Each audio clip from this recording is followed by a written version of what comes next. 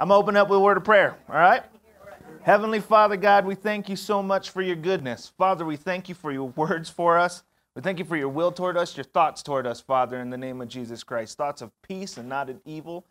Thoughts to prosper us and give us an expected end. God, you are a good God, and we know that. We praise you in the name of your Son, Jesus Christ. And they all said, Amen. Amen. Take your Bibles. Let's go to Exodus chapter 15.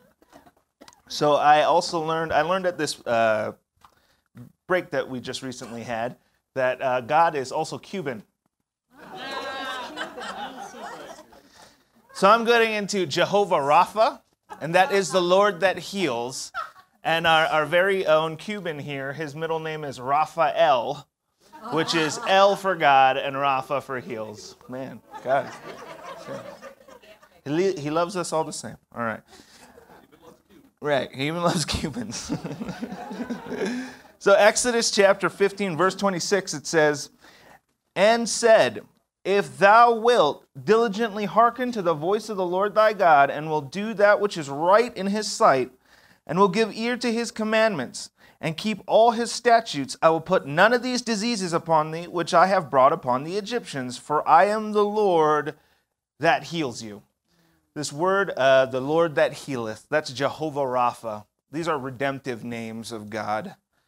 And the Lord that heals, this word Rapha in the Hebrew for heal is translated a couple different ways in English. One is heal, of course. Another one is cure. Another one is restore. Another one is repair. And last but not least is physician. And so what it's saying is the Lord, my restorer. The Lord, my repairer. The Lord, my healer, my curer. And the Lord, my doctor. The Lord, my physician. All right?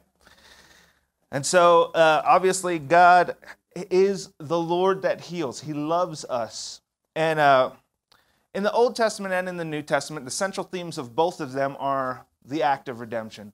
In the New Testament, the central theme of redemption, or the act of redemption, is Jesus Christ redeeming us from sin and bondage, obviously. But in the Old Testament, it's redemption from Egypt as a type of Jesus Christ's work. And it's interesting here because Exodus chapter 15 is the first thing that God establishes right after redemption. Exodus 14 is them coming through the big walls of the Red Sea. And so God establishes something very, very quickly, very swiftly, and he establishes it with a lot of authority. I have redeemed you, and I will heal you. I will heal you. Obviously, in the Passover meal for the Old Testament, I'm sure you folks know about it, the Passover meal when they were about to get all the children of Israel out of Egypt, they all had the Passover meal, and they ate the lamb, and this lamb is an archetype for Christ, right? And it said all of them, which we think is a conservative estimate, is about 2 million Jews, all of them ate of the Passover meal, and not one knee was feeble among them.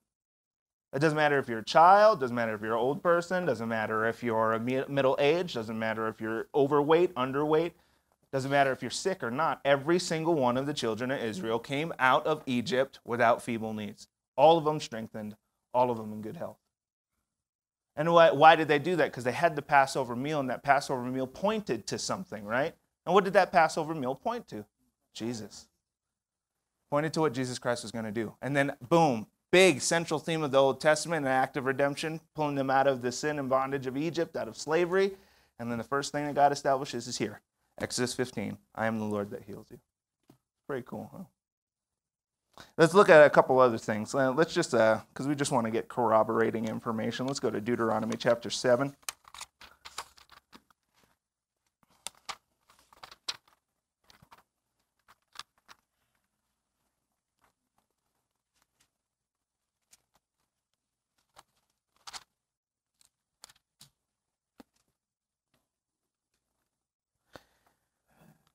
And in Deuteronomy chapter 7, it says in verse 12, "Wherefore it shall come to pass, if you hearken to these judgments, and do them, and the Lord thy God shall keep unto thee the covenant and the mercy which he sware unto thy fathers." Verse 15.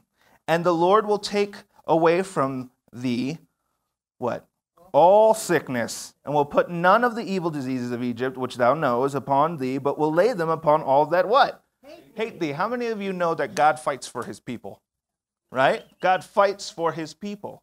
He fights hard for his people. It says everything that happened in Egypt, I'm going to make that happen to your enemies. Follow me, and I will take all sickness away from you. And this is a very interesting Hebrew word for all. It means all. It's a very sophisticated word study. It means every single one. Let's go to Exodus 23.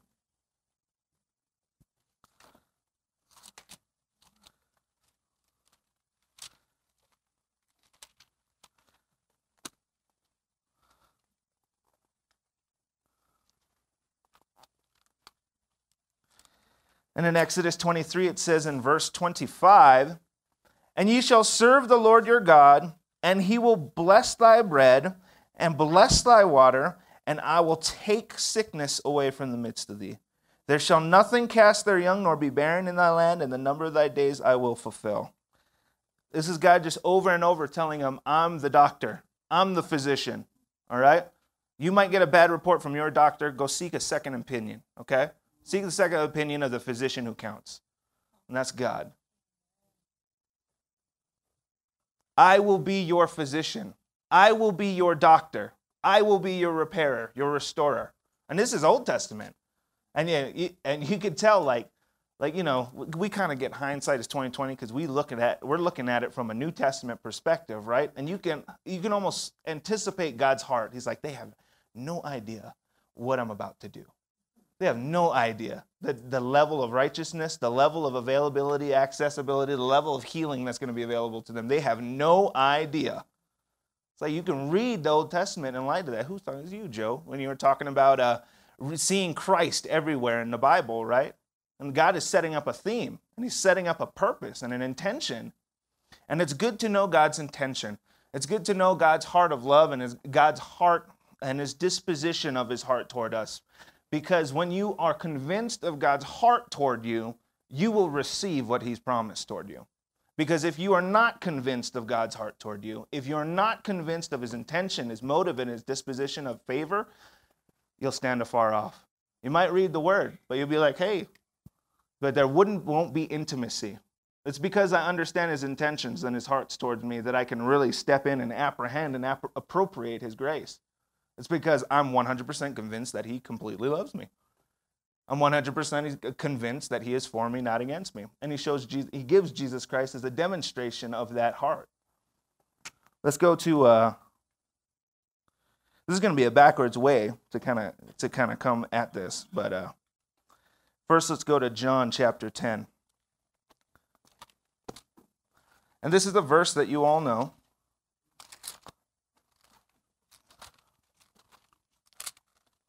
But it is worth keeping in the forefronts of our minds. Aaron talked about this in his teaching. And he said in John chapter 10, verse 10, "The thief comes not, but for to steal and to kill and to destroy." Now this is saying something, because it's saying that your enemy has a singular purpose. He comes not, but for to only do these things. Only steal, only kill, only destroy. That's the only reason he's lurking. All right? So we have to be cognizant of this so that we can be on guard. Because if we see any hint of him, we understand what that intention is, right? But Jesus Christ has come that we might have life and that we would have it.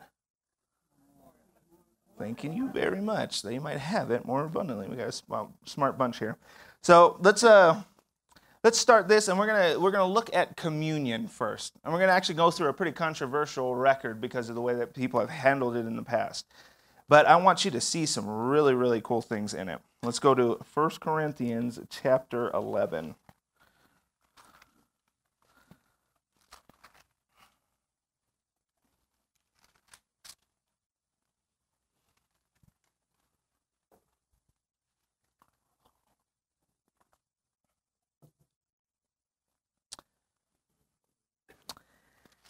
In 1 Corinthians chapter 11, let's start in verse 24. "And when he had given thanks, he brake it, and he said, Take, eat, this is my body, which is broken for you.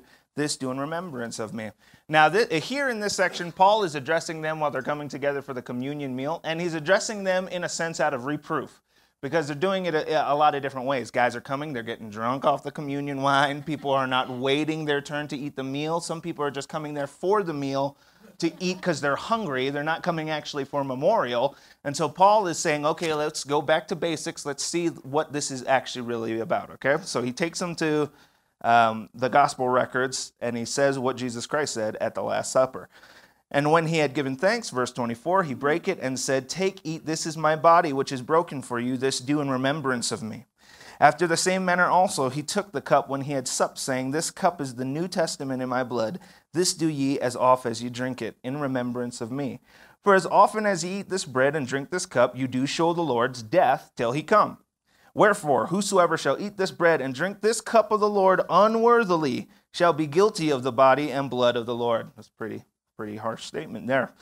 But let a man examine himself, and so let him eat of that bread and drink of that cup. For he that eats and drinks unworthily eats and drinks damnation to himself, not discerning the Lord's body. For this cause many are weak and sickly among you, and many sleep. For if we would judge ourselves, we should not be judged. But when we are judged, we are chastened of the Lord, that we should not be condemned with the world. Now, this sounds like a pretty sobering section, huh?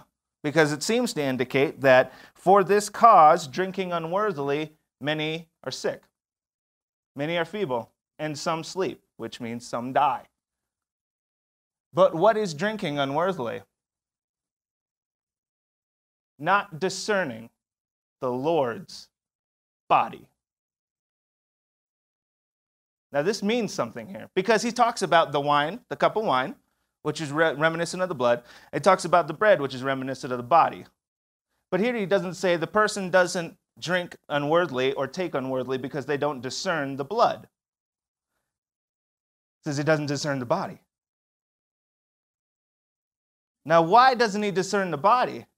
And what happens as a result of not discerning Jesus Christ's body? Well, for this case, people are sick. People are feeble. Some people die. And the implication here is die prematurely because they don't discern the Lord's body. And the word discern means to understand. They don't understand what the Lord's body is for. Turn to Isaiah chapter 53.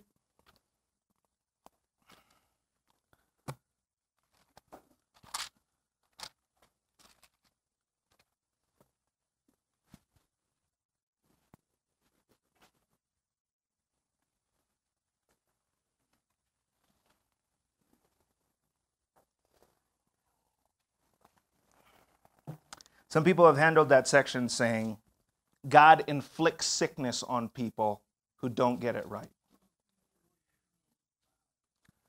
And they haven't learned how to navigate that section of Scripture. And in some cases, if you're reading it without paying attention, I can understand why they think it like that. But the proof is in the point, and the point is the undiscerning of Christ's body. So what we're going to do is we're going to understand Christ's body. How many of us are Christians? You'll understand the blood, right? The blood's for what? Remission of sins, forgiveness. What's the body for? Isaiah 53. Verse 4. Surely he hath borne our griefs and carried our sorrows, yet we did esteem him stricken, smitten of God, and afflicted. So this is interesting because these words here are very interesting words. Verse 4 says, surely he hath borne our griefs. And that's the Hebrew word kali. And everywhere that it's used, I think it's used about 27 times in the Bible, all right, this Hebrew word. And 23 of those usages is sicknesses and diseases. So he hath borne our what? Sicknesses and diseases. Okay, and carried our sorrows. This is another interesting Hebrew word. It's the word makab. And it's used probably about 16 times in the Old Testament. And it's used in sorrow in some places to represent mental pain. And then in other places, it's rendered in the English just as pain when it's representative of physical pain. Because makab, the Hebrew word, means mental and physical pain. So what is this section saying? It's saying, surely he hath borne our griefs. our sicknesses and diseases and carried our mental and physical pain. Yet we esteemed him stricken, like he was afflicted, like he was punished of God, smitten of God and afflicted. But he was wounded for our transgressions. He was bruised for our iniquities. The chastisement of our peace was upon him. Let's go to Matthew chapter 8. Because I want you to see more corroboration of this, especially the point of surely he has borne our griefs and carried our sorrows. Let's go to Matthew chapter 18, or Matthew chapter 8, I'm sorry.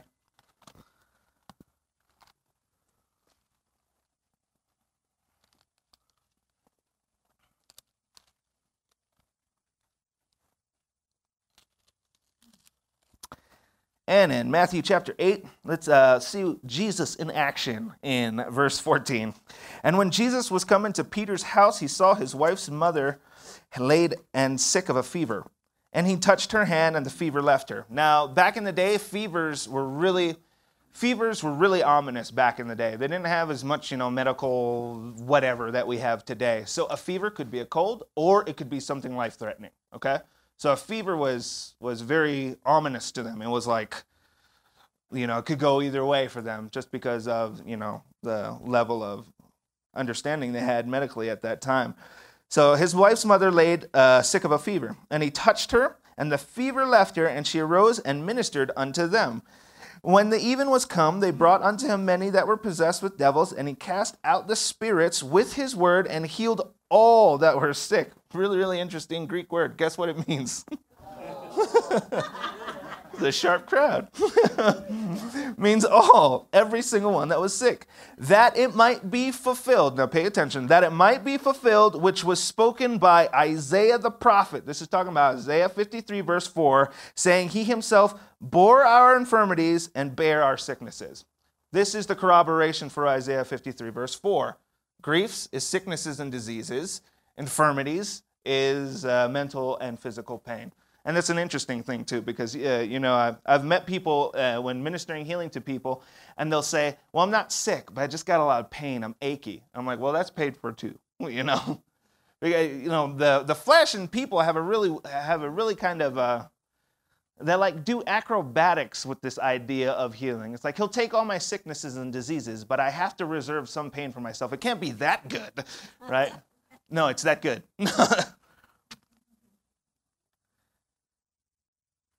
Let's go back to Isaiah chapter 53. I should have told you to keep your hand there.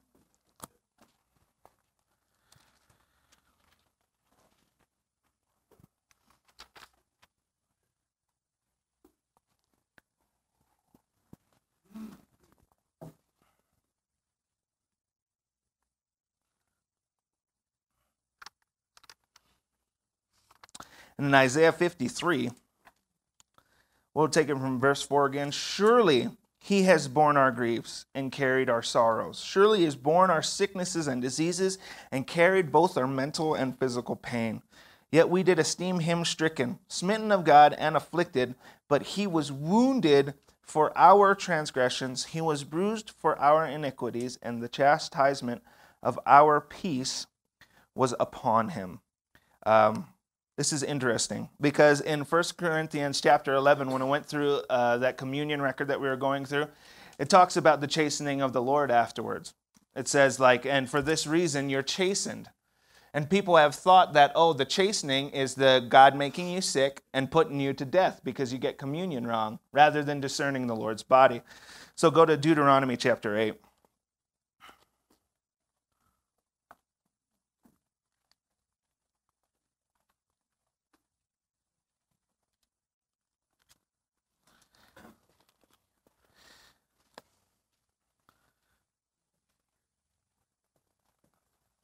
Aaron hit this section earlier today in the Lord the Shepherd. So we're going to go a little bit over what he said, but we're going to start in verse 1 in Deuteronomy chapter 8. And it said, all the commandments which I command thee this day shall ye observe to do, and that you may live and multiply and go in and possess the land which the Lord sware unto your fathers. Thou shalt remember all the way which the Lord thy God led thee these 40 years in the wilderness, to humble thee, to prove thee, to know what was in thy heart, whether thou wouldest keep his commandments or no. And he humbled thee and suffered thee to hunger, fed thee with manna, which thou knewest not, neither did thy fathers know, that he might make thee know that man does not live by bread alone, physical bread, but by every word that proceeds out of the mouth of the Lord doth man live. Thy raiment waxed not old upon thee, neither did thy foot swell these 40 years.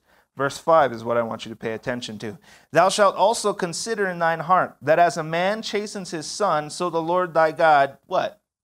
Chastens thee. Now this is the point. Does a father, a good father, chasten his son by making him sick and killing him? Right? And if you really wanted to go down that rabbit hole, you could say one person, to bring up just a point of playing devil's advocate, and I mean that both as a pun and literally. You could say, well, what about Jesus, right? Because God put sickness on him, and he died, and he gave up his life. Maybe that's the same chastisement. But God didn't chasten Jesus like a son, did he? No. Jesus got our chastening. Jesus got the chastening of a sinner, not a son. How are you going to chasten a son that never did anything wrong? Right? You get where I'm going with this? The chastisement for our peace. The punishment for our peace. You know what that word peace is there? Shalom. It's shalom. Jehovah shalom. Now, let me give you a little, it's the word shalom. Look it up. Yeah. You're all smart. Look it up. You've been answering the questions great all day. Yeah. It's the word shalom, the chastisement of our shalom. Now, what does that mean? The chastisement of our peace. Let me give you the definition of the word shalom, okay? It's, okay, where are you? Okay, so shalom is completeness, soundness, welfare, peace, safety, health, prosperity, quiet, tranquility, contentment, and friendship and covenant with God. That's shalom.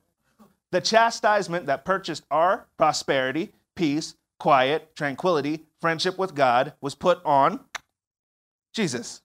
Because Jesus was not chastised as a son. He was chastised in my place as a sinner, so that I can get chastening like a son. Amen. Praise God. Oh my God. Doesn't that make it, because the correction of the Lord, the chastening of the Lord is for our benefit. God is not a tyrannical father who beats his kids, makes them sick, and kills them. Jesus Christ took that in our place as the punishment of a righteous judge on a sinner, which is what God needs to be, a righteous judge. But Jesus Christ took our place as a substitute. His son that did nothing wrong identified with us through the cross. Identified with you ever heard that? I don't know how I can identify with Jesus Christ as my Lord and Savior. He never identified with you. Look no further than the chastisement of a sinner on a perfect son. He took it so that we could have prosperity, peace, health, tranquility, friendship with God, all over in that reference of shalom. Goodness, hallelujah, God. Oh my goodness. Now, doesn't this just blow your mind? And I understand why in 1 Corinthians chapter 11 about communion, people get it wrong, right? Because in that section, it doesn't tell you what the body represents. It just says, break the body and eat it in remembrance of me. That's why you need to know the Word of God. You need to know God's promises. You need to know what the body represents, because the body represents physical healing for every believer. It represents Christ's work. So Jehovah Sidkenu, let me tell you, okay? Jehovah Sidkenu, righteousness, is God's provision for the deliverance of our soul. That's what the name means. Jehovah Rapha is God's provision for the deliverance of our body. That's the difference, okay? I'm getting excited up here. Jesus paid for so much more than our ticket to heaven. Way more. Way more. You've probably heard of this. It's an inappropriate college habit. It's called streaking. And it's when people party too hard and they unclothe themselves and run through the streets naked in public, okay? And you're probably wondering, what are you about to say? What I'm trying to say is donning just the helmet of salvation and nothing else makes you a streaking Christian. Do not be streaking Christians. We're not supposed to be streaking Christians. I got a breastplate on. I got a belt on that holds up something else that covers something else. Hallelujah. But there are too many Christians today walking around with knowing the blood but not discerning the body. Do you understand? Not discerning the body. I'm preaching up here. Oh my God. He carried our pains and our sicknesses. So there's no sense in both of you carrying it. He paid for it. God is the best insurance program. Everybody wants universal health care. Christians got it, all right? And the payment's paid in full, all right? It's the greatest insurance program, all right? You have the greatest medicine. The side effects are all good. You know, how about like righteousness and peace? Those are great side effects of medication, right? You ever seen like the stomach pain medication where the side effect is stomach pain? What? Like, you ever see that? That makes no sense. There's no copay. No copay. Jesus Christ paid the copay. Like, we're all good. But Christians are still trying to pay the copay. And they're trying to pay it in how much you pray, and how much you fast, and how righteous you are, and your actions, how many people you bring to fellowship, how many chapters you read a day. It's not attendant on any of those. It's attendant on work that's already done. The chastisement of my peace is already paid for. I already have shalom. You know, whenever I get off the phone, I always say peace. And when I start saying shalom, it's way better. It's like, I can say, you know, soundness, quality of life, and health, and all that stuff with one word. Are we really going to start to believe that our healing depends on our own works rather than His? There's too many Christians trying to pay for their healing through good behavior. That somehow I've become a super apostle enough, and I've worked my way up the spiritual ranks to merit myself a healing. I deserve this healing. Look how great I've been. You don't do that with salvation. It is a gift. Salvation is a gift, right? What do you say in reference to salvation? And a gift. Thank you, right? You don't say, oh, well, what I owe you. I'll hit you back, right? Nah, I'll hit you back. Don't worry. We'll be square. No, you don't say that with salvation, do you? What do you say with healing? Thank you. It's a gift. Thank you, Father. You're awesome. Thank you. I receive it in the name of Jesus Christ. I discern the body. I understand.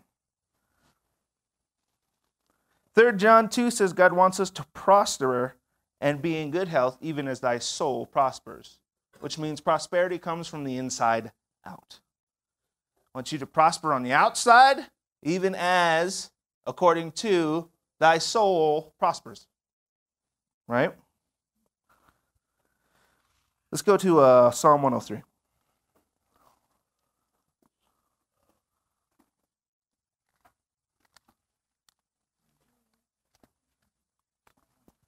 Psalms is a great place because most of the very explicit sections about, like, I cried out to the Lord and He healed me. You know, there's like great one sentence, like, there was a conflict and now it's resolved. Hallelujah. A lot of those are in the Psalms.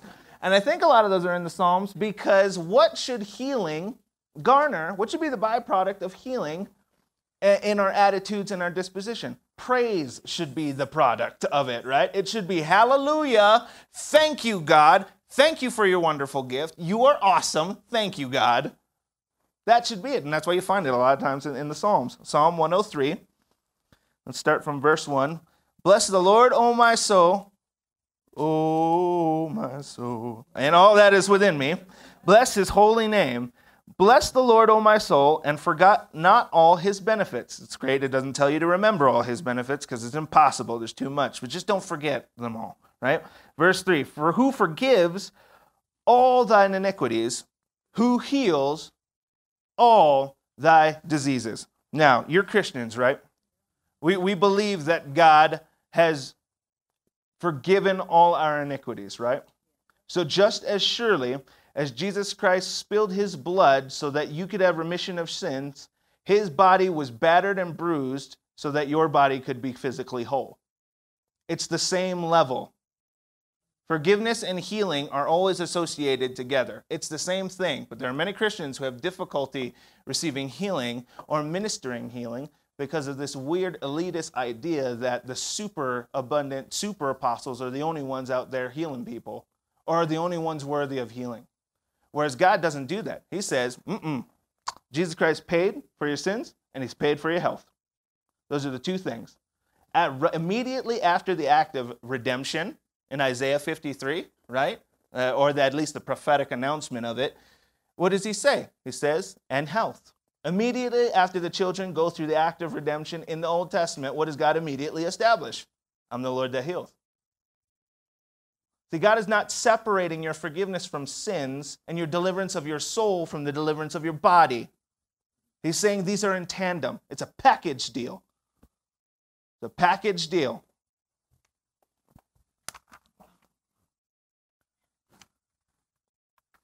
All right. Take your Bibles. Let's go to, where's my note? Psalm 107.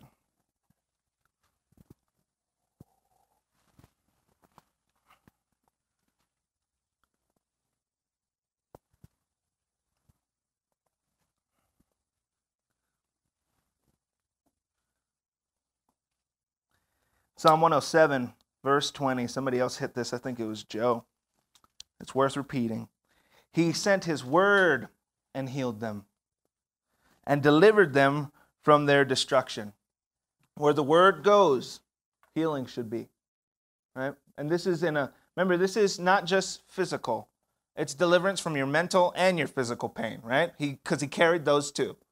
So he carried sickness and disease and mental and physical pain. Let's corroborate that with Psalms 147. Go there.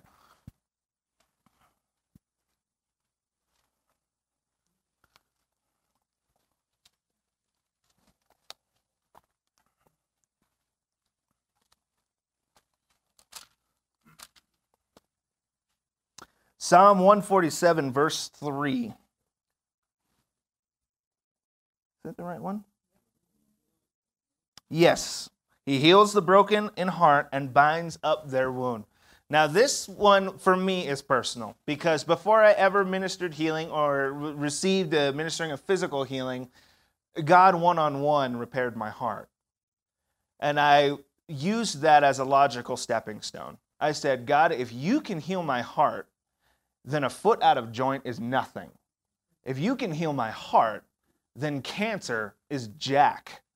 If you can heal my heart, then any disease, any physical infirmity is way, to me, they're on a lower scale than heartbrokenness. Sickness on the inside of the inner man is way more detrimental to a person's health than I think physical ailments are. And if God can heal a broken heart, then the other stuff's easy to me. That's just how I received it. Now, if God can heal your heart, then obviously he can heal your knee, right?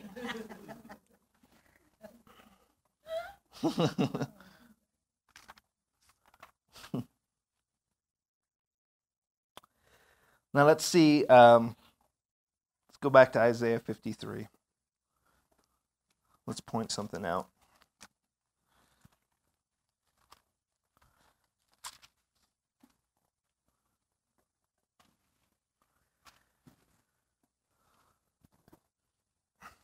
Isaiah 53, verse 5, but he was wounded for our transgression, he was bruised for our iniquities, the chastisement of our peace was upon him. Awesome. Tiffy, do you have your phone Bible on you? Yeah. Can you turn to Isaiah 53, verse 4 and 5 in the NLT? I'm going to go to the Amplified, because I just think they just, you hear it, and these are just wonderful ways to say it. So in Isaiah 53, verse 5, I'm going to read to you from the Amplified. It says, but in fact he has borne our griefs and he has carried our sorrows and pains, yet we ignorantly assumed that he was the one stricken. Struck down by God and degraded and humiliated by him. But he was wounded for our transgressions. He was crushed for our wickedness, our sin, our injustice, our wrongdoing. The punishment required for our well-being, shalom, fell on him, and by his stripes, his wounds, we are, present tense, healed. Not we will be healed. Now, this obviously is a prophetic section. It's talking about a time to come when Jesus Christ comes, but it's saying it in the present tense to add emphasis, right? We are healed now in the prophetic announcement of Isaiah 53. Tiffany, can you read Isaiah 53 verses 4 and 5 loudly, please, in the New Living Translation? Yet it was our weaknesses he carried. It was our sorrows that weighed him down. And we thought his troubles were a punishment from God, a punishment for his own sins. But he was pierced for our rebellion, crushed for our sins. He was beaten so we could be whole. He was whipped so we could be healed. Awesome. He was beaten so we could be whole. He was whipped so we can be healed. Do you see the exchange happening here? His blood spilled for our sins. His body beaten so that ours doesn't get beaten. Do you see? His body broken, his body whipped and scarred, and by his stripes, mine retains divine health in the name of Jesus Christ. Okay? That's the idea here. Okay, and so now in reference to Isaiah 53, go to 1 Peter chapter 2.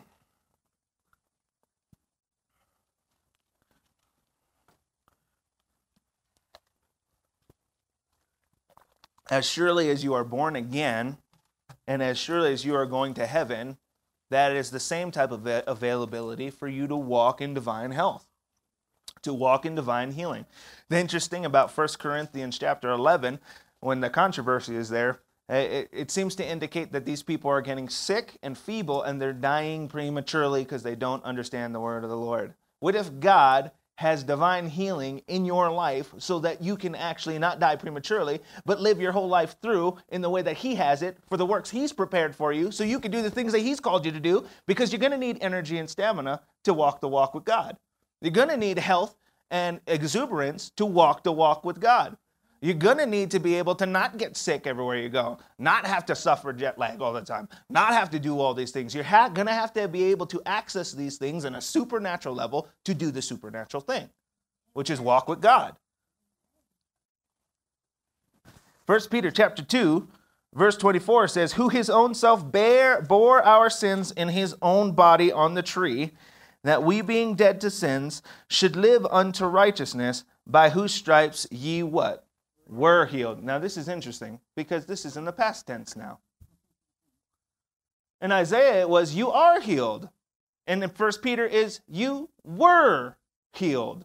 Why? Because your healing's purchased for you already. It's already been purchased by the blood of Jesus Christ, by the body of Jesus Christ. The will call window of God is open to receive the healing. The payment's already made. We don't have to pay for it in extra prayers and stuff like that. Now, I'm not knocking prayer. I hope you know that. But the will call window is open. You were healed by Jesus Christ's stripes. It's already paid for. We just have to walk in the revelation and the reality and the knowing of it. That's why sickness is an illegal intruder in the believer. You are the temple of God. And if there's anything other there that's not supposed to be there, that sucker gets evicted in the name of Jesus Christ. That's both devil spirits and that's sickness.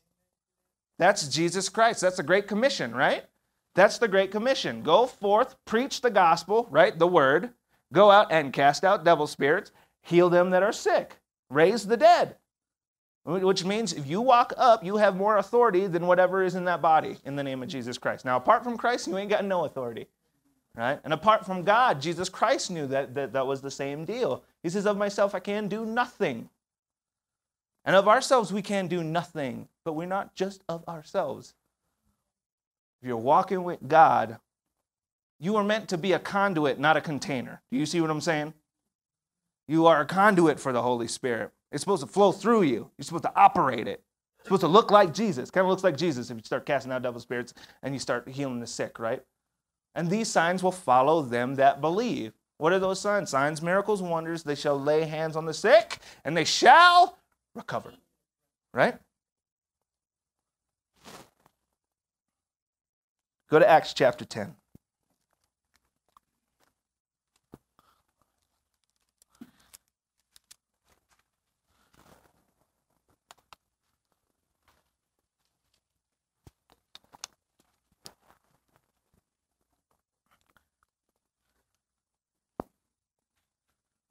Acts 10:37 says, "That word I say you know," and you know it too, "which was published throughout all Judea and began from Galilee after the baptism which John preached, how God anointed Jesus of Nazareth with the Holy Ghost and with power, who went about doing good and healing all that were oppressed of the devil, for God was with him."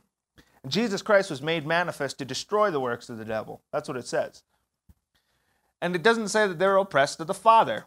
You see how tricky it is? If somebody thinks that sickness comes from God, then they'll be completely disarmed to be able to kick it out or get healing. Why? Because they're walking in God's will. That means the people who are in the hospital, who are dealing with stuff, and they are unlearned in the ways of God's word, are dealing with an enemy who they think has the characteristics of God, or the other way around. Dealing with a God who thinks they have the characteristics of the enemy. So the enemy doesn't want you to know these truths because then you'll settle for sickness. He doesn't want you to know these truths because then you'll settle for anything less than perfect divine health. But if you discern the Lord's body, well then there doesn't need to be many sick, many feeble, and then some that sleep. It is accounted unto every man to die. It is. But you don't have to go out in sickness. It is not accounted to every man to die in sickness and in hurt and to something breaks and then all of a sudden you go. What verse is that?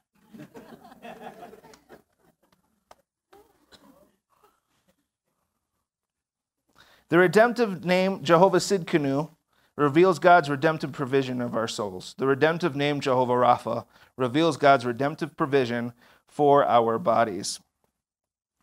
You know, Jesus Christ was the Word made flesh. And he was the Word come to life. He was completely embodied in it. And what did he do? He preached the gospel. He had a great relationship with God. He walked in great health. And then he kicked disease and sickness out of other people. Now, God is calling us to imitate him and be like Jesus Christ, which means that as you start to put this on in your heart and in your mind and let this develop and run through you, you'll start looking like the Word made flesh. That's the idea.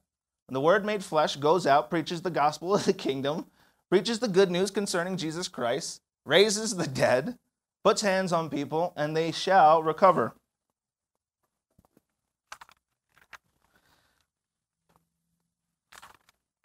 I'm going to go through a couple of, couple of popular questions for people who are curious about ministering healing or receiving healing. Some of these are just kind of like what I can discern as popular stumbling blocks or questions that people might have about healing. One is, I know I have my healing, but why do I still have flare-ups? Right? Oftentimes, that is the enemy coming to steal. Because the enemy can't steal something from you that doesn't belong to you. If you come to my house and try to steal $1 million, I guarantee you won't get it. Why won't you get it? I don't have $1 million. Not yet. In the name of Jesus.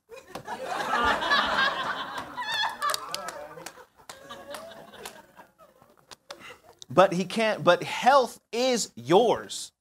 Legally, it's yours. The enemy comes to steal, kill, and destroy. So people have had symptomatic flare-ups, and it says in the book of James, it says, resist the devil, and he shall flee. You know, if you do not resist, he is under no obligation to have to flee. But if you do resist, which means fight, he's got to go, right? And some people, I've seen it. They'll come, they'll get ministered to, they'll get delivered. And then the next day, they'll call me with a symptom, and they'll crumple like newspaper under that symptom. And I'm like, dude, We ain't in heaven yet. This is not the utopia. You understand that there's a fight down here. We're soldiers at the same time as we're sons, right? Resist the devil and he will flee. It takes understanding your identity and then standing on it and not moving. And of course, everybody's growing in different levels of development with this, right? We all are kind of growing up in this.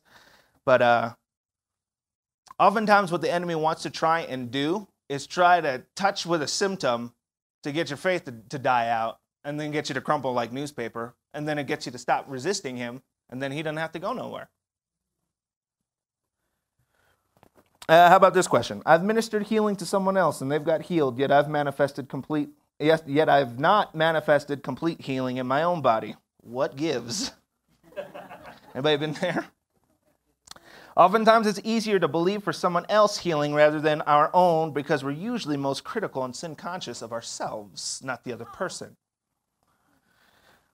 So there's more natural unbelief that you have to overcome, that you have to combat. And it's a trick of the enemy. See, knowing Christ and his righteousness, not your own, his righteousness, knowing that he has been, that righteousness has been conferred to you through him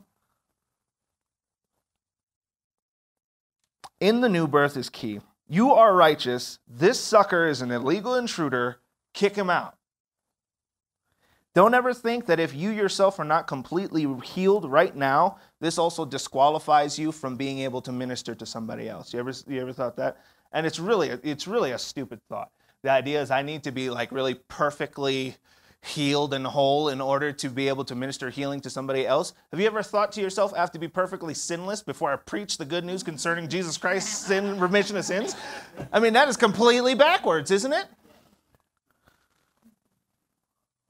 If we waited for that, we would never be good enough to minister healing, or we would never be good enough to preach the gospel.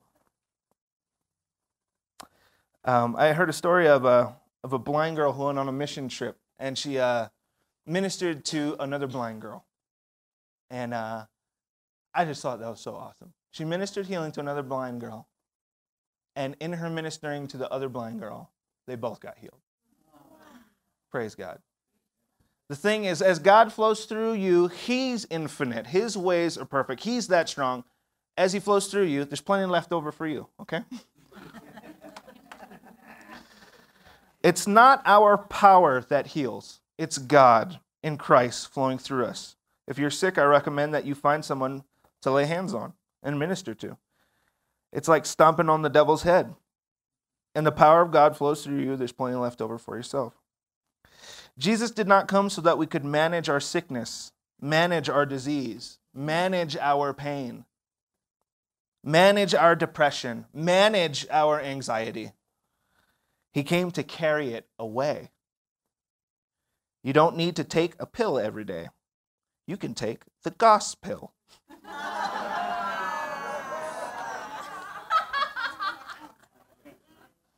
Yep, I'm keeping that. All right. I took that from Andrew Womack. I wish I could say I took that, but I did not. You don't need to take a pill every day. Imagine if you took the gospel 3 times a day with water, right? Took it 3 times a day with food and with water. Imagine what would happen, right? I mean, like, what would happen to your life? And like really taking it into you, not this like. Not going through the motions, I got my chapter, don't know what it was, just finished, whatever, you know. When you take time meditating in his word, it will bring transformation out of the word and into you. That's the idea, all right? When you were born again, you were given a new heart.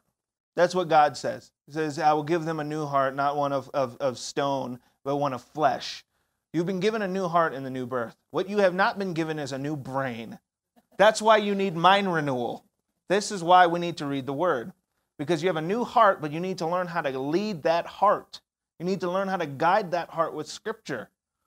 That's why you've been given the word of God and given to renew your mind, to lead that new heart you've received. Okay? What else?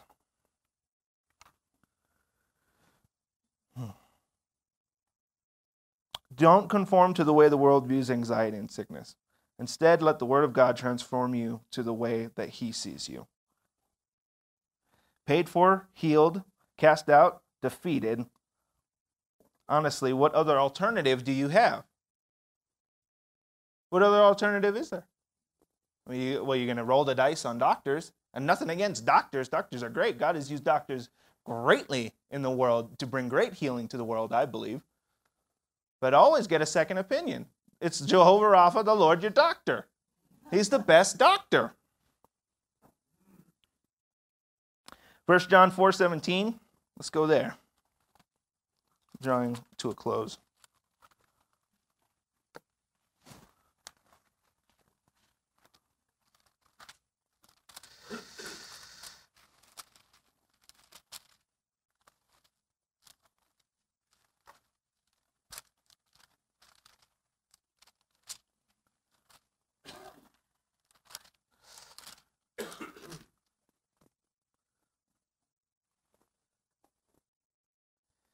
First John 4:17. Herein is our love made perfect, meaning mature, that we may have boldness in the day of judgment, because as he is, so are we in the next world.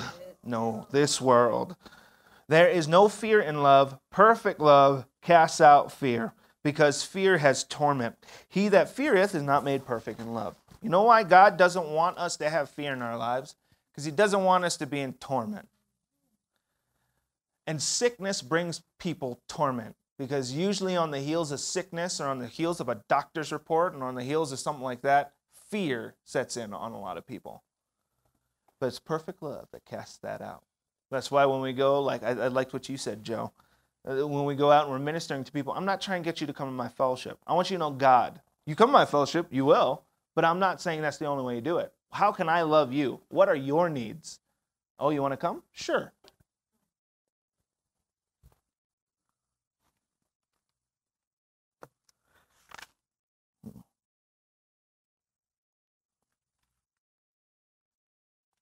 John 14:12, you don't need to turn there. It says, whoever believes on me will do all my works and will do greater. Matthew 16:17 through 18 says, these signs shall follow them that believe, not them that study only. We're not waiting for God to show up. He's waiting for us. The work is already done in Christ. Healing is available now. All right? I had a lot of other things I want to share with you, but I think that's good enough for now. And so what we're going to do is we're going to close up here. We're going to make ministering available. If you have anything, now remember, if you have anything, there's one verse that Pete, you went to in Isaiah or Jeremiah. God said, I create the fruit of the lips. And I think that is so awesome, because sometimes it takes somebody ministering to you and speaking to whatever the heck is going on in order for God to create the fruit of those lips. So the confession needs to be good. Our salvation is based on the confession of our mouth and the work of faith in our hearts.